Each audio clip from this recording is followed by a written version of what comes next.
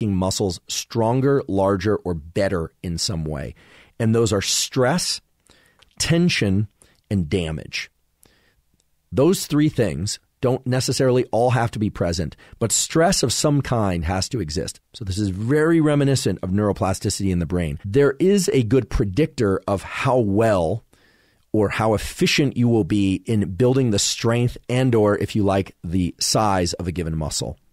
And it has everything to do with those upper motor neurons that are involved in deliberate control of muscle. You can actually do this test right now. You can just kind of march across your body mentally and see whether or not you can independently contract any or all of your muscles. Because everything about muscle hypertrophy, about stimulating muscle growth, is about generating isolated contractions, about challenging specific muscles in a very unnatural way. Whereas with strength, it's about using musculature as a system, moving weights, moving resistance, moving the body.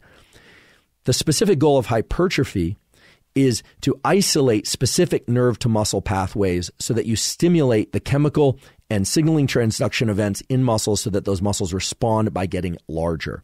So there's a critical distinction in terms of getting strong